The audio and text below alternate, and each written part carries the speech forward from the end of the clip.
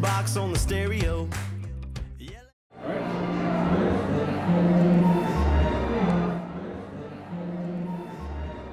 Oh, sorry. Caught me in the middle of a little quantum physics homework. So we're here tonight at the 2017 Warner Chapel Christmas Party. My publishing company has asked me to host the company raffle for the 3rd year in a row. And of course I can't just do it normal. I've got to do it my way.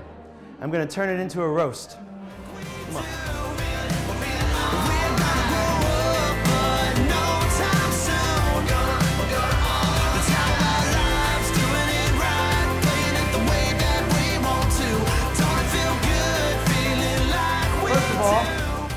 Ben asked me to do this a couple days ago, and he was excited when he asked me, and then when I said yes, he got a little scared. And he even called me yesterday to go over what I was gonna say tonight because he was so scared. Which is crazy because he hasn't responded to a damn thing I've written in years. It's true. So I went in his office yesterday and I told him what I was going to say. And he approved it.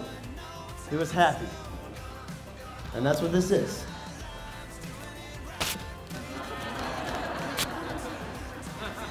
And this is what I'm really going to say.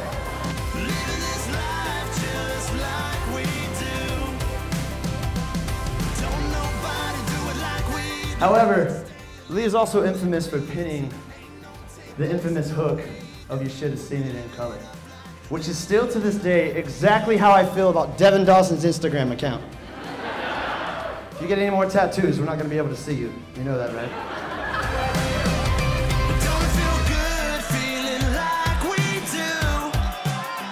It was the night before Christmas on Music Row.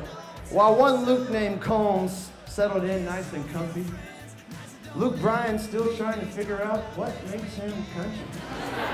It's gonna be a good night. We're gonna give away some prizes. Should we draw some names?